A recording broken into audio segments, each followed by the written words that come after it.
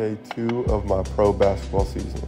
Game day breakfast, and I had to go with the old reliables for the first regular season game of the year. Almost every game day we're gonna have a shoot around before earlier in the day. The jumper's knee is an everyday battle, so I had to do my prehab routine. With each new season, the league provides new basketballs for each team. With that being said, they are absolutely brutal to play with when not broken in. So normally I like the Wilson Evolutions, but when they're new, they're honestly trash. I went to shoot around early to get some touch shots in just to get a feel on how the ball is going to come off the rim and out of my hands. Then on game day, I'm usually going to have a carb-loaded lunch. That's what I did. Ready for game time? Ready for game time?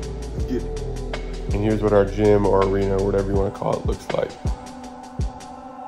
We easily handle these guys, so not a lot of highlights, just a lot of easy buckets. Very first win of the regular season, but to be honest, I'm looking forward to some tougher games. Leave that Benfica red and let's go to